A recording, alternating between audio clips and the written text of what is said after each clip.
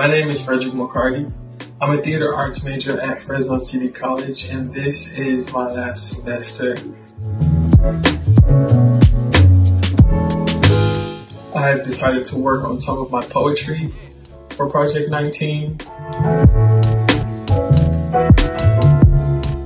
And my goal for this project is just to be heard and to connect to the words and to connect to the people.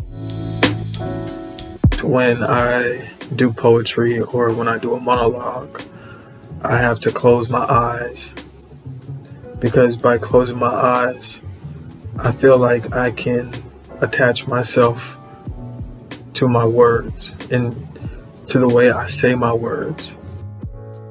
So the first poem, from Adam to Eve, was inspired by the Adam and Eve story. He's no Martin Luther, but you treat him like a king. Unity is the creator of division in the form of a ring, but you'd risk love for diamonds that bling like cubic zirconians in the sunlight.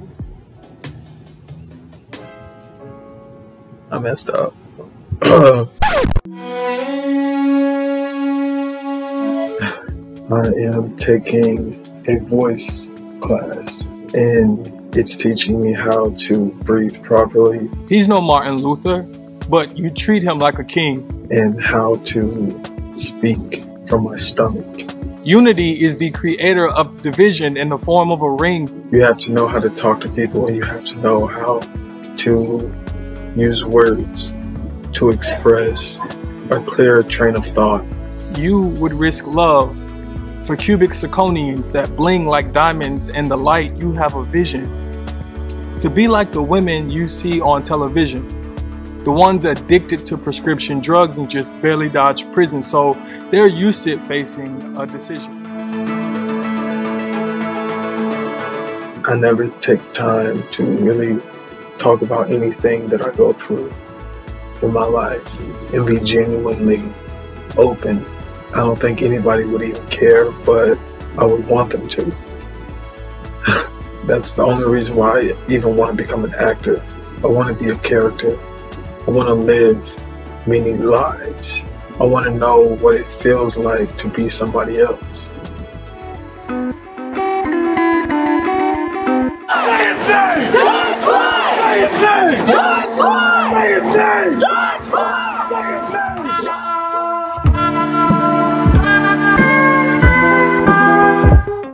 name! This next poem is called Black and Blue. I'm adding more words, I'm taking words away, I'm searching for a deeper meaning. But the name of the poem is Colors. I feel like colors are a reflection of life. We are separated by colors. We are brought together by colors. I wanted to pay homage using this poem to colors and the way that color can be interpreted. I like to dibble and dabble in things that are heavy to talk about. No justice! No justice! No justice! No justice! No justice! Hands up! Don't shoot! Hands up! Don't shoot! Hands up! Don't shoot! Black and blue. Black and blue. Black and blue. Red blood drip from scars drawn across my back. As I pull up to the scene with my ceiling missing, diamonds in these chains is too tight around my neck. As I lay flat on hardwood and blue waves beat against my black and blue. Black and blue. Black and blue.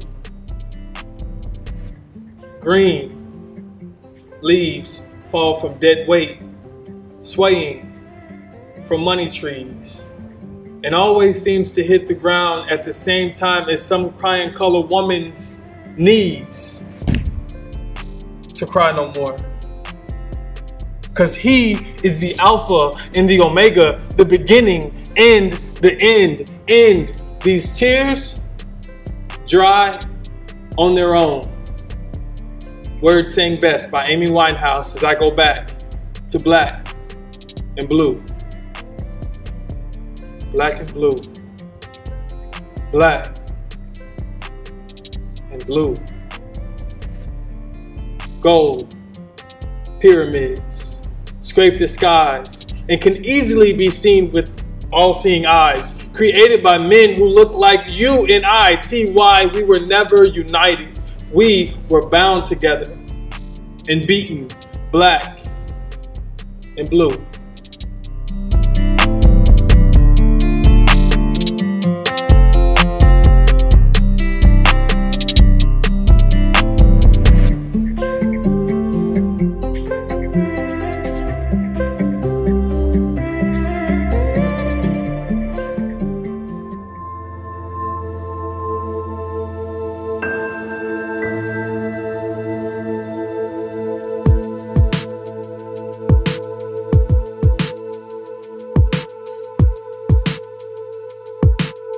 My name is Antonio Oliveira III,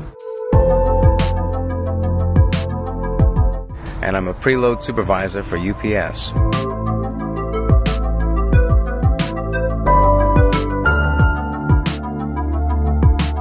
I'm also attending Fresno City College to become a teacher.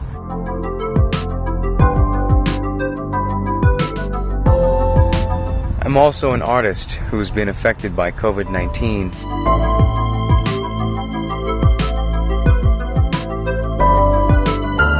So I hope you're willing to share in my journey. Antonio, we're covering kind of both being the essential worker, and he's also done a dance piece connected to that.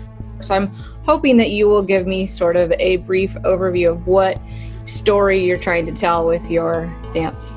So right now, the story as it sits is we're talking about the fear of the unknown. So we are contending with all of these new practices, ideas, even if it's just, wearing a mask. It's new to someone, and there's a lot that is associated with that.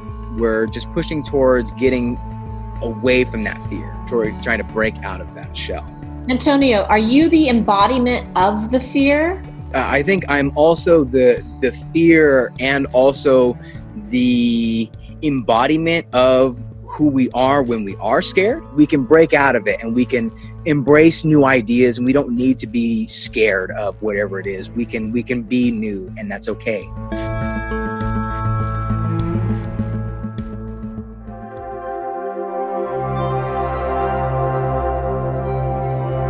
Okay, Gabe, how far in is that? How far into the song is that tribal component, roughly? It doesn't have to be exact. I think he's referring to this right after the first hard-driven kick. Okay. It's about 45 seconds. 45 seconds then? Should we listen to the music? Gabe, do you have it up? Yes. Let's hear it. Okay.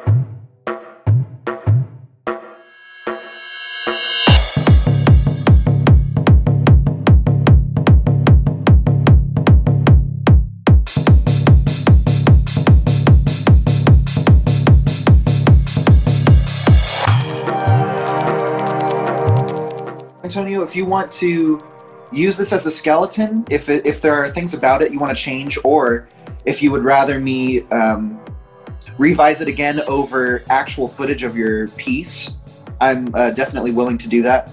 I love where we're at this moment.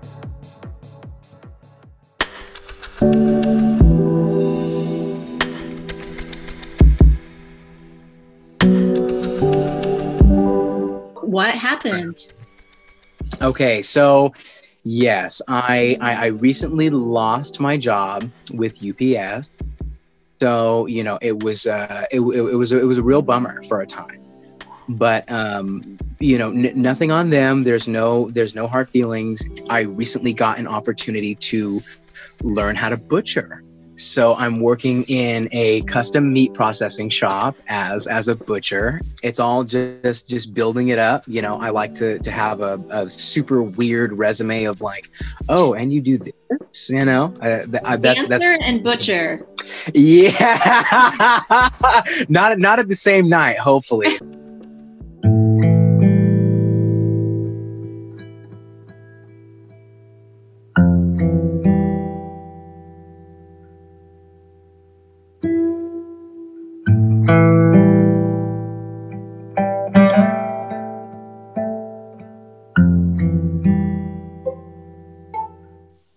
Are you comfortable talking about your dad?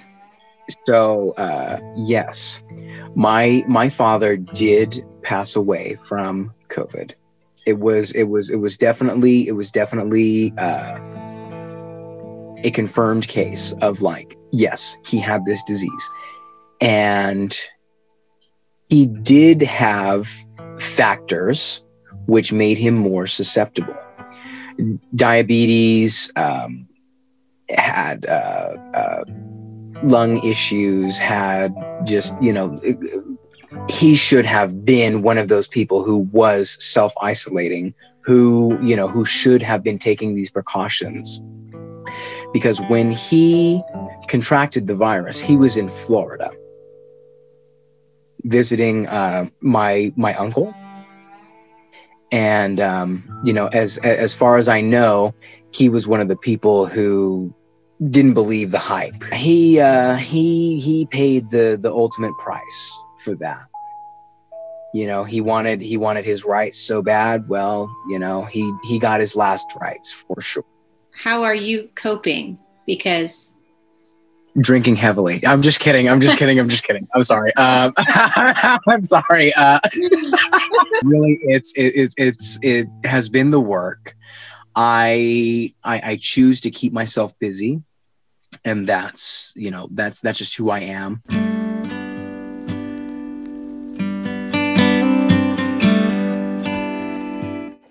Hi, Antonio. I'm praying for you and your family to find some peace, love, and joy during this really, really hard time.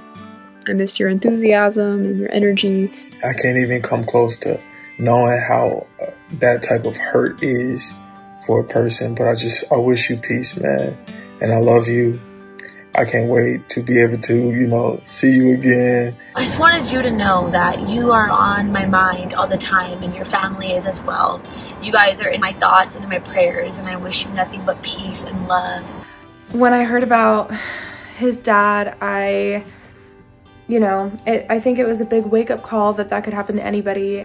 I just hope that Antonio's doing okay and that he is being, covered in love and support. I'm very sorry for your loss, Antonio. I love you and I wish you well in this time of mourning. So Antonio, I love you. I love you very dearly. And when we talked last at the positivity event, I asked, what do you do or what do you say to someone that's struggling around this time? And he said to keep pushing forward. Just keep pushing forward. It does not feel good right now. Things are a lot heavier than what any of us could have ever expected. But just realize that if you make it through this, you can make it through anything. Are there any silver linings for you? You've had a pretty rough, rocky few months. Have you found anything? Have any points of wisdom kind of led you to a new level of being in any way?